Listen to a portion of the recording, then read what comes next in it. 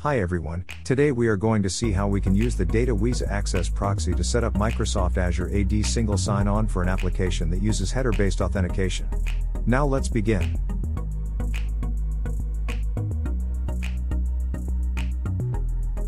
First of all, let's take a look at how it looks to end users after integrating with Datawiza. When the user visits the application, here it is header.example.com.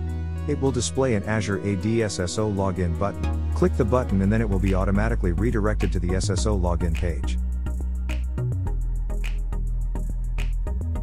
Here Azure AD prompts the user to enter their ID credentials, and once after successful authentication, the user will be continued to the application.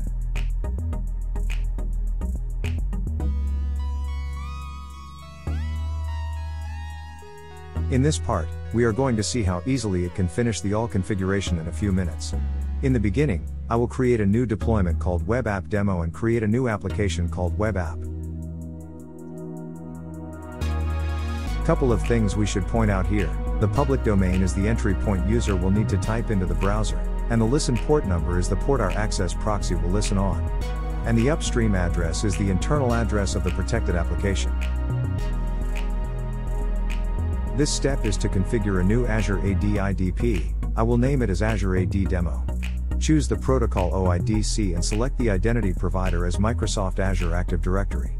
Because you are using a one-click generator to do the configuration, Datawiza Management Console will handle the rest for you. Copy the provisioning keys or the YAML file, you will need them later. If your application expects more user info through the header, cookie, or JWT token, you can set up here to make the Datawiza Access Proxy handle all these for you, including user attribute mapping, transmission, bypass, etc. In this example, I will set up a few headers including email, username, first name and last name.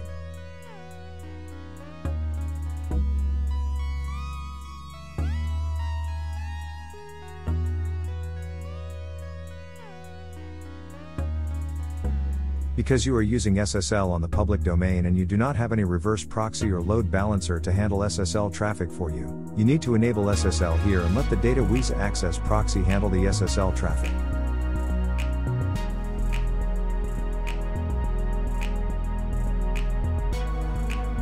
Now let's switch back to our terminal.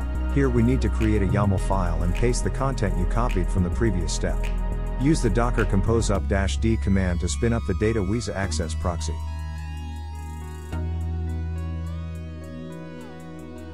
So far, we have finished the configuration part.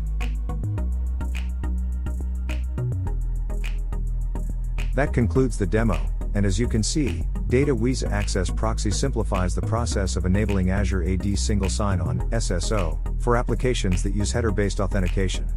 With Datawiza Access Proxy, the migration to Azure AD can be achieved easily, securely, and efficiently. Thank you for watching.